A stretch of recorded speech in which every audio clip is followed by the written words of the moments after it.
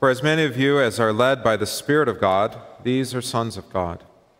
For you did not receive the spirit of bondage again to fear, but you received the Spirit of adoption, by whom we cry out, Abba, Father. In the name of the Father, and of the Son, and of the Holy Spirit. Amen. You may be seated.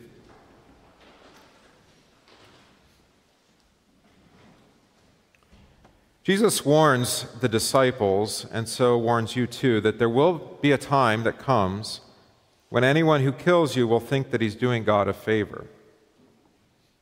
And we heard on Sunday why. Because they hated Jesus without cause first. Jesus knows that everybody wants to cut him out because they want to live in their own little synagogue or church without him. Their little la-la land where they can talk about love and do so without him.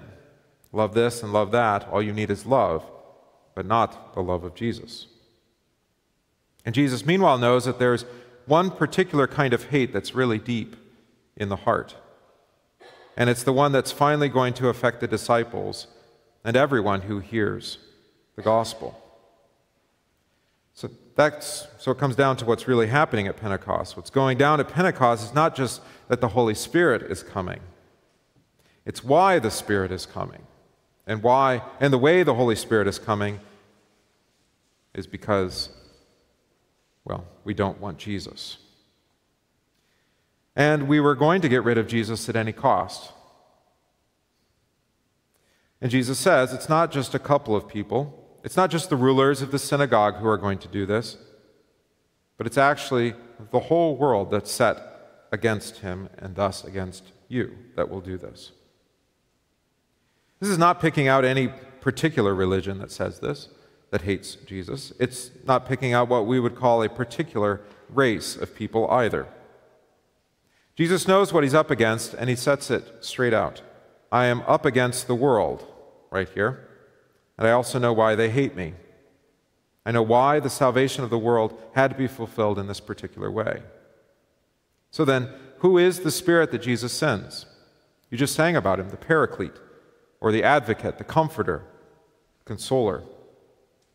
But that word Paraclete does have a particular courtroom meaning, a judicial meaning. I like to translate it as the Spirit is the defense attorney, the one who defends you from prosecution. It's not just a nickname. This isn't your old pal, the Holy Spirit, over there. The Advocate refers to what the Holy Spirit does for you, which is the key thing about the Holy Spirit.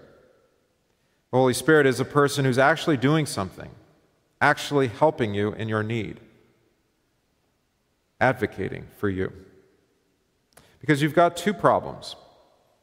You've got other people hating you for what you say about Christ, and then, of course, you yourself, according to the flesh, don't like Christ either.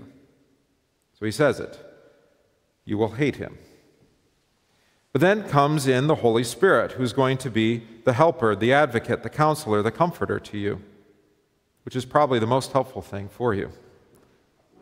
Remember, in the Lutheran tradition especially, we commonly refer to the way the gospel works in us as bringing comfort to our conscience. What the Bible used to call the heart, comfort to the heart, the comfort to our conscience. And the conscience, prior to the comfort of the gospel, is troubled, not at rest, not at peace. According to your flesh, you have a troubled conscience, and that troubled conscience now has a problem that it can't resolve and can't get over. Actually requires God's doing. The Holy Spirit actually has to come and give comfort to the conscience, which otherwise is now eating itself alive and cannot free itself. It wants to be free, it wants to be happy, but it cannot do it. The heart is restless until it finds its rest in Jesus.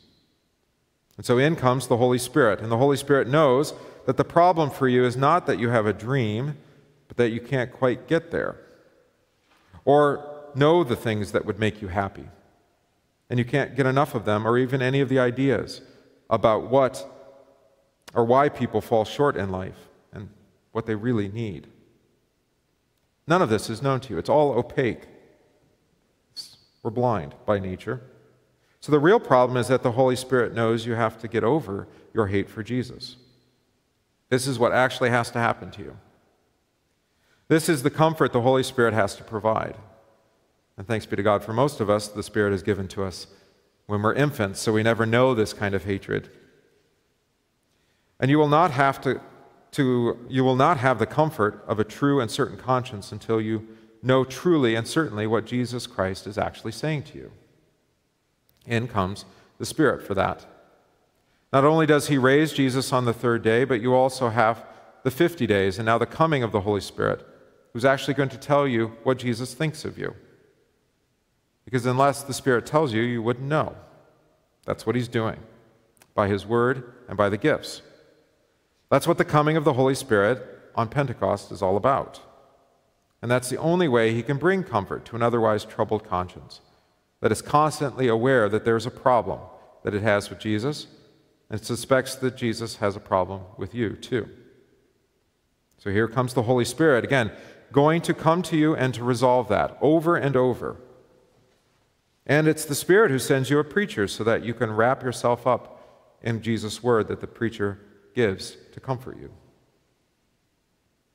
All this is a way of saying that the Holy Spirit has a work, and without the Spirit, you would be left in your trespasses and sins. He has a thing to do, and that thing is to come to you in the present, in the moment, in a specific way, with a preacher, using a word. And that's what the Holy Spirit is all about. You'll hear it on Sunday when Peter has a word to preach, and it convicts the people, and the people beg him, "What must we do to be saved?" And he gives them that word of comfort. Repent, believe the gospel, be baptized. The Holy Spirit is going to do something new for you that's never happened before, just as he did on Pentecost. He takes what has been spoken by Christ already and declares it to you in the now. Of course, the Holy Spirit won't make something up. He will only declare to you what Christ has already said. He will take what is Christ's and give it to you. That's what Jesus said today. Like a big brother who robs from his little brother, the Holy Spirit has gone over and taken what's Jesus's so he can give it to you. But of course, this is what Jesus wants and what the Holy Spirit has come to do for you. Everything that the Father says about Jesus, the Holy Spirit takes and applies to you. And if he doesn't do this for you, then you would be left in your trespasses and sins. That is, your hatred of Jesus. And you would be without comfort because the only thing you would have left is the question, why do I hate Christ? What did he do that's so problematic about him? The only thing you'd be left with is the law. Thou shalt and thou shalt not. Just you and the law sitting in your church talking about love this, love that. All you need is love. And then finding out that you fall short every day, every moment. Without the Holy Spirit giving you all that belongs to Jesus, without the Holy Spirit sending you a preacher, without the Holy Spirit speaking a specific word to you, you would look at Jesus and just wonder what Jesus actually thinks of you, or just be uncertain of Jesus, or maybe even, as I said, hate him, because you'd still be under the law. And he would be saying to you what the law says to you. And then you'd be quite mad at him because you would think that you've actually done something that deserves the sort of punishment that you have, the suffering and pain that you have. Or perhaps you would even think that you deserve some kind of award for all your law-keeping and your loving, which of course is false too, and a false sort of comfort for your conscience. But Jesus has actually taken the law from you.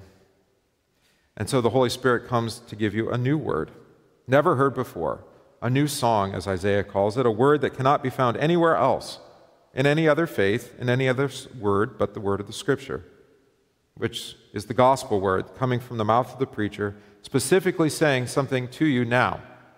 You are forgiven in the name of Jesus. The Holy Spirit declares that you are forgiven, and thereby the Spirit sets free your conscience to not hate Jesus anymore.